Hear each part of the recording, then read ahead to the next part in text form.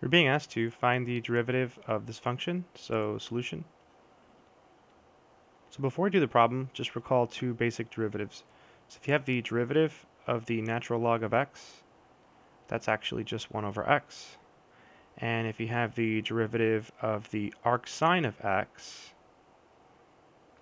that's just 1 over the square root of 1 minus x squared. Okay, so let's take our derivative.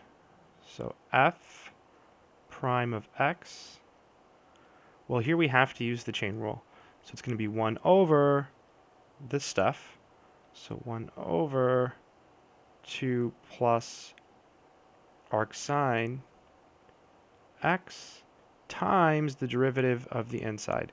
So the derivative of 2 is 0, and then we have the derivative of arcsine. So that's 1 over square root 1 minus x squared.